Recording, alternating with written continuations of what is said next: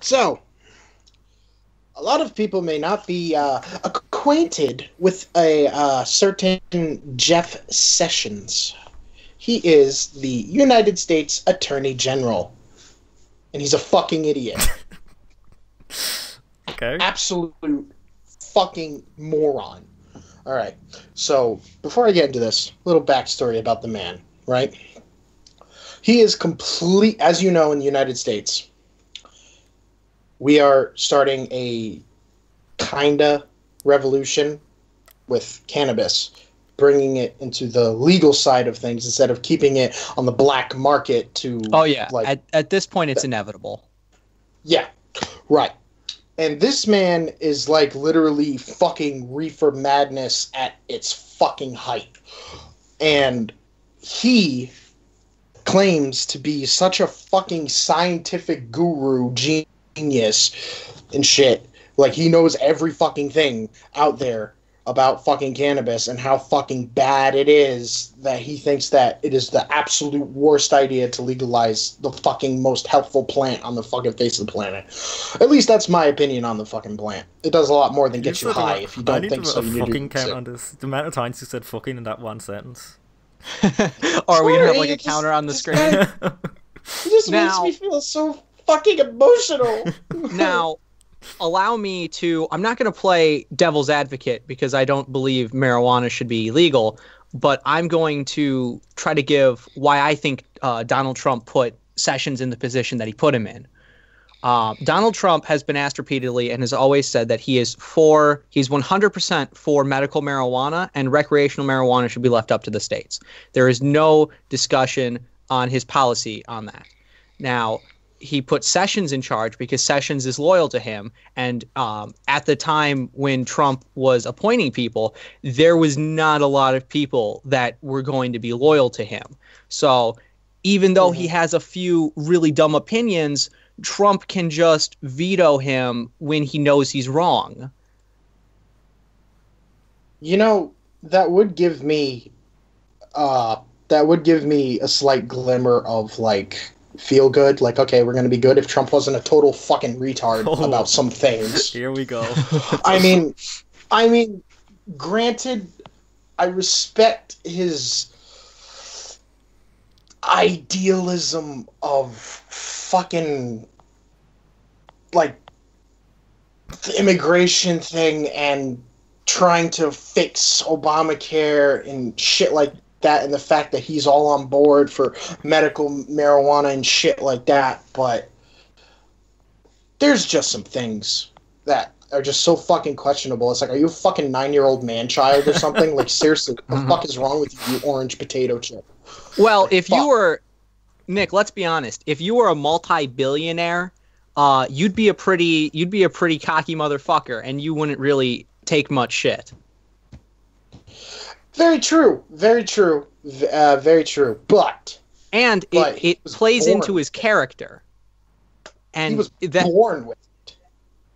He had money from the fucking beginning. He didn't know what it was like to fucking be on the ground and have to fucking get your meal out of a trash can type deal. most people don't. I mean, people. A lot of people know what Figuratively it's. speaking. Yeah, yeah. Figuratively speaking. I mean, But- from going but to from the man's nobody credit, to somebody. To the man's credit, you give most 22-year-olds $1 million, and they'll have blown it all on worthless shit in a year or two. Very true. That's one thing I can give him credit for, is that he didn't do that. He invested in it and fucking quadrupled his amount over and over and over and over again until he is where he is now. Now he's the fucking president all of a sudden. Yeah, he's I the mean, most yeah. powerful man in the world, arguably. Yeah. Is this still about marijuana? Yes, it is. Now let me get back to the subject at hand. Okay, so a few things about Jeff Sessions. One, he finds marijuana to be equally as dangerous as fucking opioids and heroin. Now, he said that. Did you just say he's a scientific guru? Yes. No, he thinks he's a scientist. Oh, he guru. That's what Okay. he thinks missed the he tinks. is. Yeah, He thinks he is. He thinks he is. Yeah. He thinks he's a fucking scientific guru. And yet every fucking step of the way, he's always, like, disregarding facts and new scientific breakthroughs about this stupid plant that should have been legalized, that should have never been fucking prohibition. Or, that's not really a word, Like, but... my opinion on this, people like this that are in this much denial, is that they cannot be this stupid. They obviously know the benefits, but are being fucking tipped off by someone not to actually admit it. When you look at something like this, you have to ask, is the person evil or are they stupid? Now, like my grandmother, she's 88 years old, and she, they've given her so much medication, Xanax, Narcos, whatever you want to name it. My dad talks to her one day, and my dad's a very pro-marijuana guy, and he's like, what do you think about getting on medical marijuana? Because a lot of this could be helped, and you wouldn't have to go through all of the pills with negative side effects. And her response is, marijuana? Oh no, not any of that. Yeah. Because people that are that age, and Jeff Sessions is like 70 years old. They've just had so much of that reefer madness and so much of that indoctrination, more or less, into them it's really hard to get them thinking any other way. Yeah, it's what they've been hearing their whole life, so you can't just change, they can't just change their opinion like that. Like, after 70 years of hearing marijuana is the devil, like, they can't just go, oh, but these things are saying that they're not. Like, oh no, but I've been hearing it my whole life. How are you right? That's very true. I mean, I understand, like, any aspect of that, like coming someone who's a Christian and starting to get other opinions of God may not be real, shit like that. It's hard to accept things like that. But when you have surmounting evidence about the folly of the whole situation, it's just like, Jesus Christ, how could you even still cling to this? How could you even, like, say the things that are saying? Like, do you hear the words coming out of your mouth? You sound so uneducated and so useless to the fucking cabinet. Can you give us examples of some of the ridiculous things he said? I got it. I got one here. Oh, okay. I realize this may be an unfashionable belief in a time of growing tolerance of drug use, but too many lives are at stake to worry about being fashionable. I reject the idea that America will be a better place if marijuana is sold at every corner store. I'm astonished to hear people suggest that we could solve our heroin crisis by legalizing marijuana, so people can trade one life-wrecking dependency for another one that's only slightly less awful.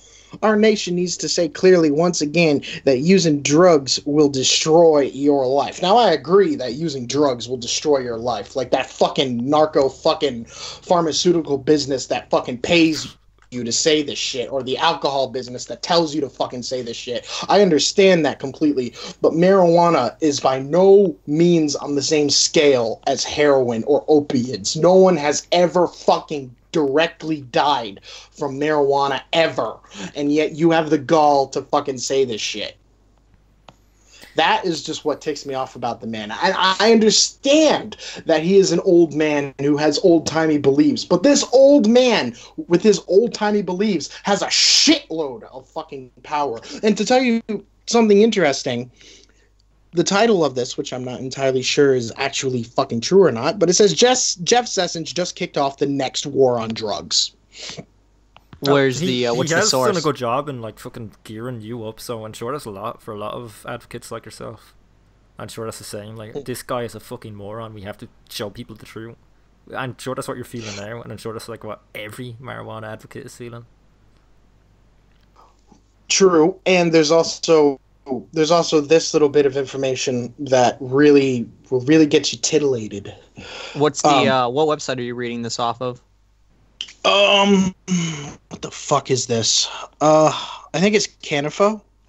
So, one thing that he did back in '96, right? Now, he completely forgot that he did this, right? It was something so minuscule as fucking sticking a stick up your ass that you just forget about it. He was an advocate for the death penalty for being like a third-time offender of selling drugs, whatever that specific drug may be, including marijuana. That is a fucking harsh fucking sentence for someone who just deals shit. I mean, I get it. Incarcerate them, sure, or fucking teach them how to get a proper job or some shit. No, none of that. Fucking kill them. You know, just fucking kill them.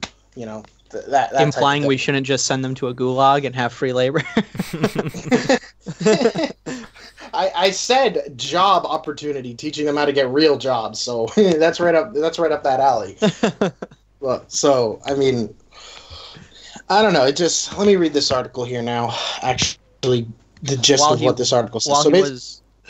So that was while he was Attorney General of Alabama.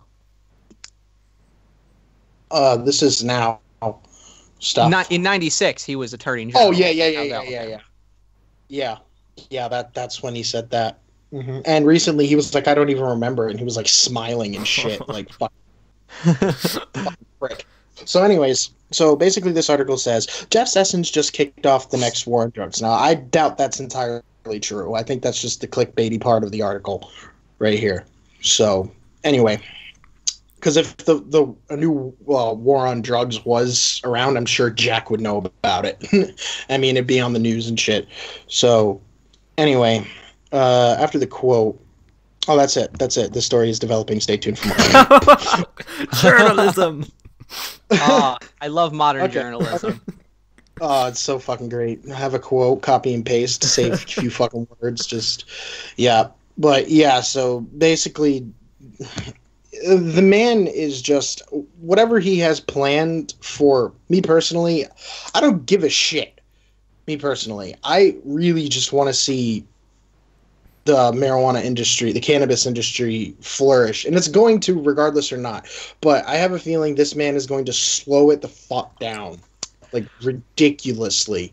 And I don't want to see that. I wish he could just see the fucking light that it's not a big deal. But I think, as we've said, he is paid off by too many big budget fucking companies and organizations and shit to really be bothered with it.